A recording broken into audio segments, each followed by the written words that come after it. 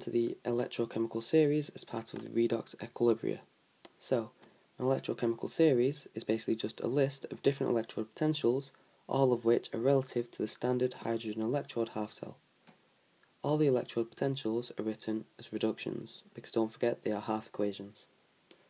The reactant of this half equation is the oxidizing agent, because obviously that's what's gained the electrons, and the strongest oxidizing agent will be the most positive.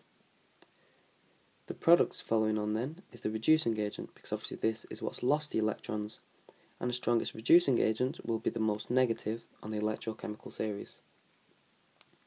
So what do we use this for though?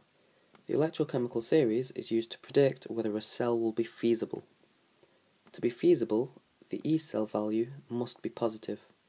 And to calculate the E cell, we should already know this now, it's E cell is equal to the electrode potential of the right hand side minus the electrode potential of the left hand side. The right electrode is the oxidizing agent, and this will be the more positive electrode potential. The left electrode is the reducing agent, and this will be the more negative electrode potential of the two in the cell. And that's it for the electrochemical series.